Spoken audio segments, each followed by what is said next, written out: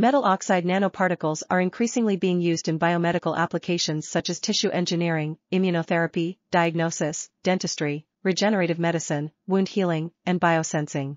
These particles exhibit unique physical and chemical properties which make them ideal candidates for use in these applications.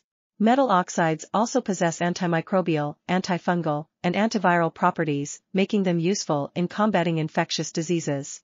Additionally, they can be used to study the toxicity of certain metals and other substances. This article was authored by Maria P. Nikolova and Murthy S. Chavali.